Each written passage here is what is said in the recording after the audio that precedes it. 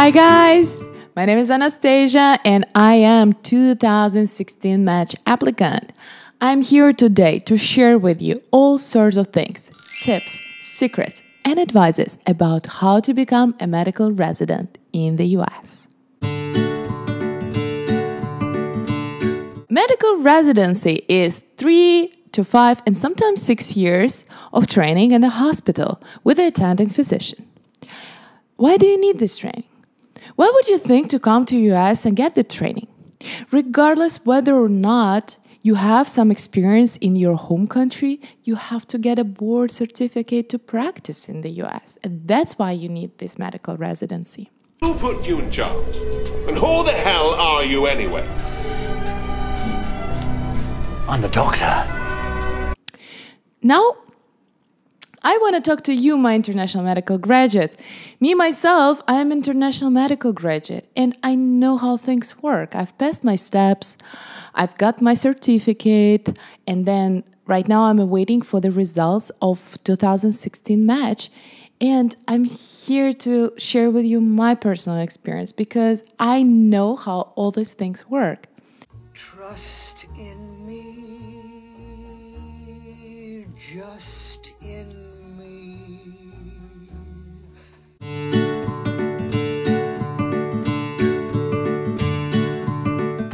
Guys, let me ask you, is it worth to come here and actually spend years to prepare for exams and go through this tedious process of applying to medical residency?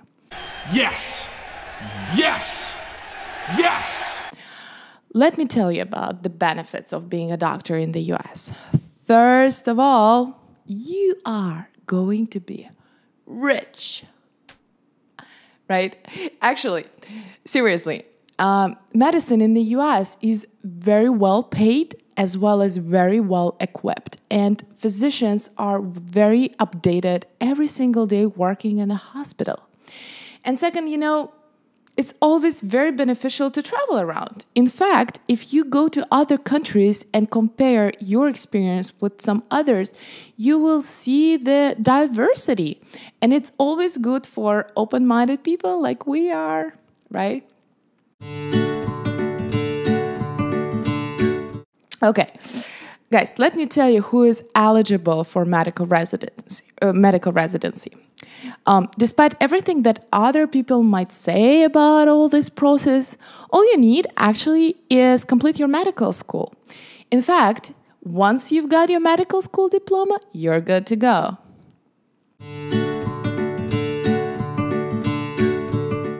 How long does the medical residency training program last, you will ask?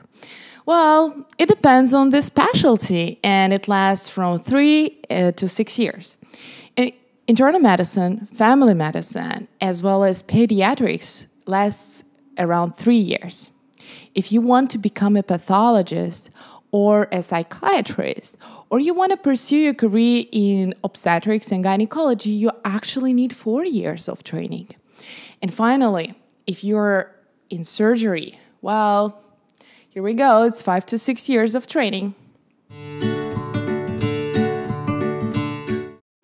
So, if you're wondering how long your working hours will be, then, well, be ready for at most 80 hours per week. And you can count on at least 3 weeks of vacation per year. Before applying to medical residency in the US, you should make sure that you have the following documents. You should have the results of Step 1 and Step 2 clinical knowledge exams.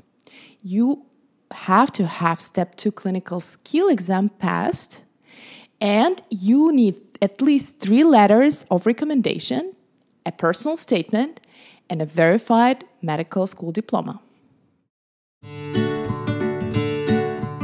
USMLE.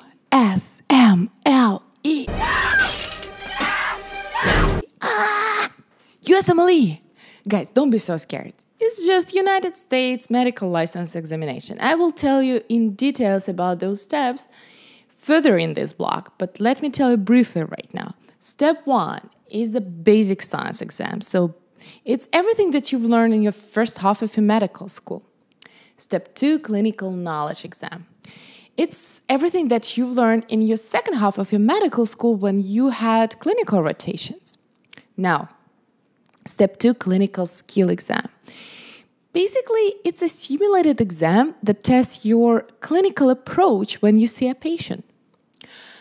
You also need at least 3 letters of recommendation, and those should be written by the professors or attending physicians who oversaw your work during clinical rotations or research and can give you some good recommendations, obviously. Oh, John?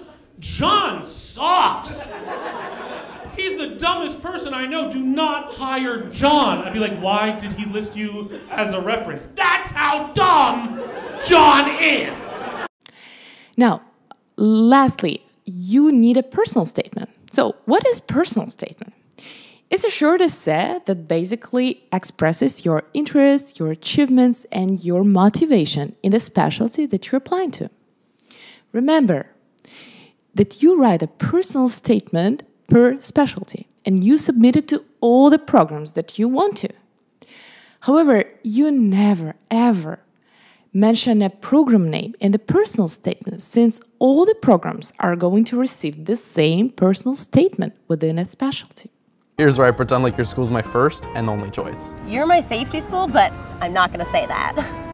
The main positions in the residency program are called categorical, which basically means that the medical residency program takes people from medical school right away and fill up those positions. However, some specialties are more competitive and they have something called preliminary positions. So it's basically 1 year of a training in the hospital together with medical residents from categorical positions. But this year you have to prove to a program director and to other faculty members that you are well qualified to apply for next year for categorical positions. Guys, thank you so much for watching me. Please subscribe to my video blog on Parceed and stay tuned because next time I'm going to talk about the application process for USMLE exam. So, see you soon.